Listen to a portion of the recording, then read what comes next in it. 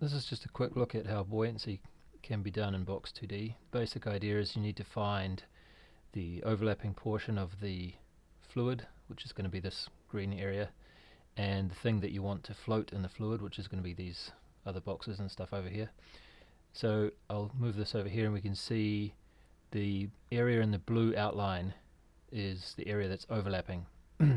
So you use the size of that area and the location of it to apply an upwards force to the box. So if I let it go here, it's just going to be pulled up from the left hand side. If I bring it right inside, it's going to go all the way up to the top. And the relative density of these two things is important. So at the moment here we have this box is half as dense as the liquid, so it will settle in a position where half of the box is above the water. This box I think is about 3/4 as dense as the water, so it should settle at a little bit lower position, and this box is the exact same density as the water, so it doesn't really go anywhere. So that's the first thing that you need to do. And the way I've done it in my demo there on the in the tutorial is by using Polygon Clipping.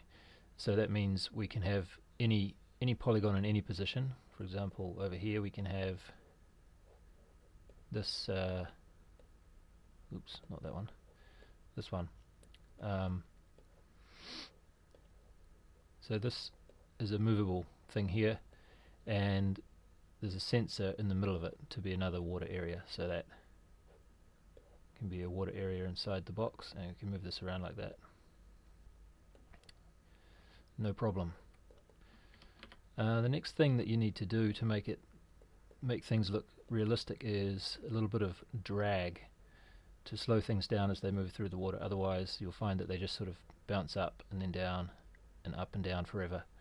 So over here on the right in the far left of the screen we have two coins. I'm going to call them coins, and when we drop them we'll see that because of their surface area in the direction that they're moving is different, they'll have very different drag characteristics.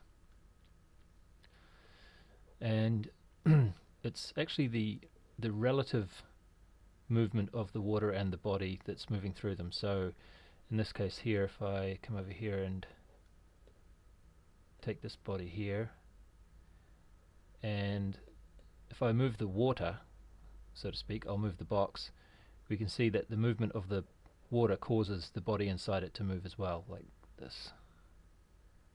So it's the relative movement. One more time.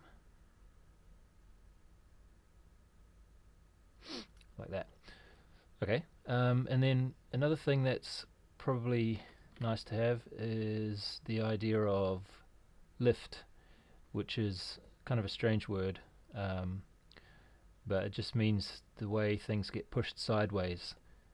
So drag slows things down in the direction that they're moving, and lift makes things get pushed sideways. So if I drop this strangely shaped block in here, as it moves down it will get pushed in one direction because it's slanted, it's sloped on the bottom. So if I drop this we'll see a better demonstration. Oops, hold on.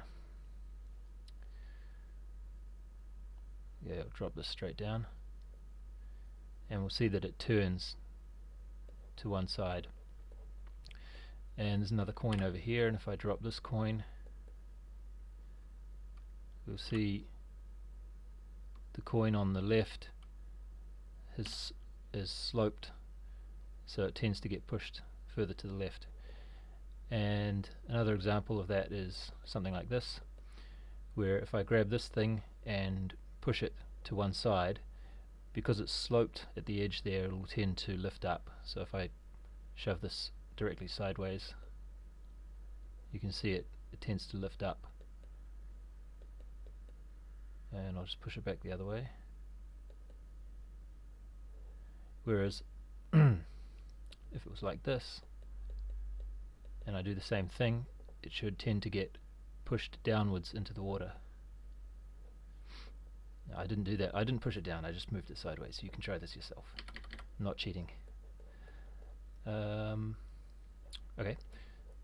And finally, as a fun little demo, we have a boat here. And this is also to demonstrate the concept of lift. And it's common sense, really.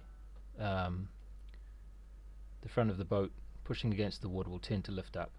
So what we have here is a little motor, and when I push a key, the motor will turn on and push us towards the right.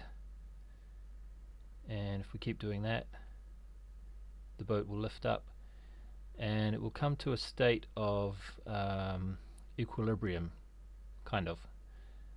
It sort of bounces up and down a little bit, and I actually spent quite a long time getting it to look like speedboats look, because it tended to be very stable and kind of boring.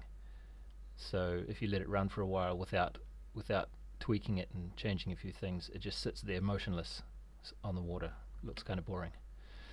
So we can see when we turn the engine off and we slow back down, because we've got no lift now, the boat settles back down to its position deeper in the water.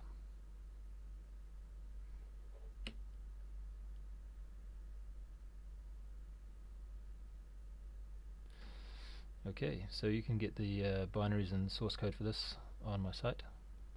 Go and check it out.